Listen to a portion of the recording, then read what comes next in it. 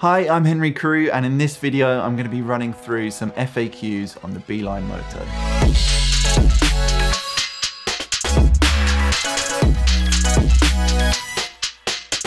I posted a video a while back reviewing the Beeline Moto after 1 year of use. If you haven't seen that video, click up above to watch it. I got a heap of questions and I thought the best idea would be to compile them all and pop them in an FAQ video, so that's what this is. Let's get stuck in. First up, plotting a route. The easiest way is just to enter the final destination and the app will create a route for you. You should get multiple route options, up to 3, and you can select between these. There's different estimates of the journey length, but this doesn't yet take traffic into consideration. That is, however, a feature that is coming soon. The app automatically routes from your current location. However, you can change that by tapping the start location and dragging it, or entering a new route up the top of the screen. You can customize your route with waypoints. To do this, either tap somewhere along the route and drag it to a point of your choosing, or enter the route in stages, deselect the final destination and enter a new one, and it will create waypoints through your destinations. Can you use a Beeline without an internet connection? Yes, you can. The only thing you need an internet connection for is plotting the route. Once you've plotted a route, you can save it for later or hit go, and once you hit go, you don't need an internet connection.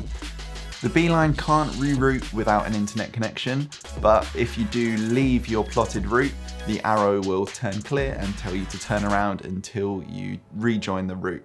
I find this is a really useful feature for planning trips where I know I'm going to be in remote areas. I plot the day-to-day journeys in advance and save them, and then I can use them offline throughout the whole trip.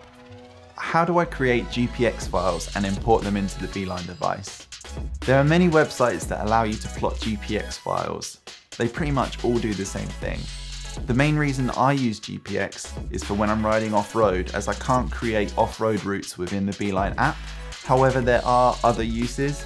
GPX is a universally accepted file type, so if you're riding in a big group on a tour, it might be useful to share them between people that are using different devices. I use ViewRanger to create my GPX files. I find that's a really great app. There is a free version available as well. I then export the files from ViewRanger straight into Beeline like this.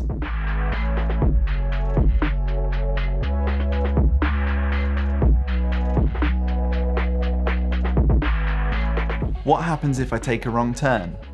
If you leave your pre-planned route and have automatic rerouting turned on with an internet connection, Beeline will automatically reroute you back onto your final destination or the next waypoint. If you don't have internet connection or you don't have auto rerouting turned on, the Beeline will just point you back to the point at which you left the route. If you do have internet connection but have auto rerouting turned off, then hit the button on the bottom of the Beeline and that will make it reroute for you. How do I skip a waypoint? You can skip a waypoint in compass mode by pressing the button on the top of the Beeline device. You cannot skip a waypoint in route mode. However, you can reroute if you have internet connection by pressing the button on the bottom of the device. Does the Beeline give audio commands? No, this isn't something that Beeline does. It doesn't give audio commands and it cannot be connected to your Bluetooth headset. How long does the Beeline battery last and how does it affect my phone battery? The Beeline device lasts 30 hours on a full charge. I've found this to be really consistent through all kinds of uses, from touring to daily commuting. If I'm touring using the Beeline device, I find that I charge it about once a week, which I think is brilliant. I don't find that the Beeline excessively drains my phone battery. I charge it once a day in the evening and don't have to charge it throughout the day. This differs from Google Maps because I'm not using the screen on my phone, and that saves a lot of battery life. I also find when I use Google Maps, I'm having to recharge multiple times a day or keep the phone plugged in all the time, which actually harms the battery. Is the Beeline weatherproof?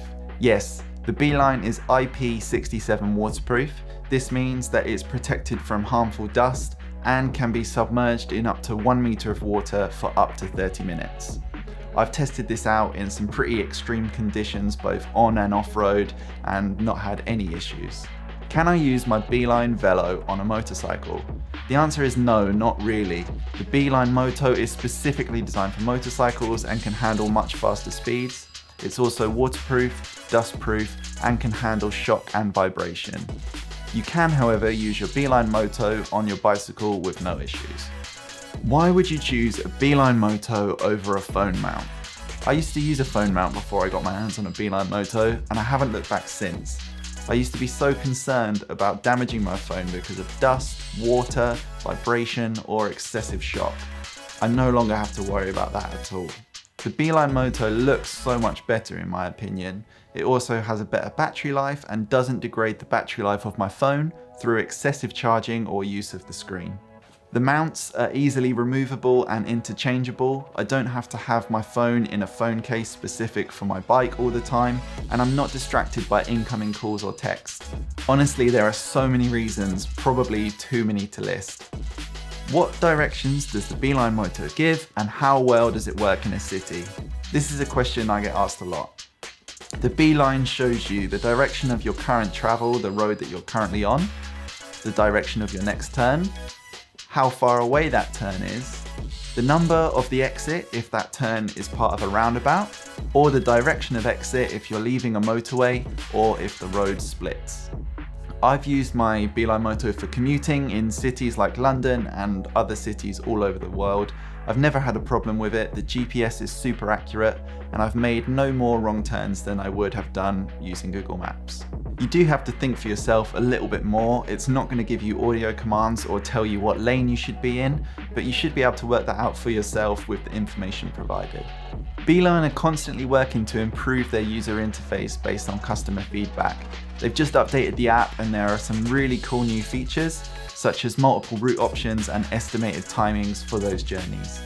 There's some cool additions to the journeys page, including information about your rides, how long you've been riding for, how many trips you've taken.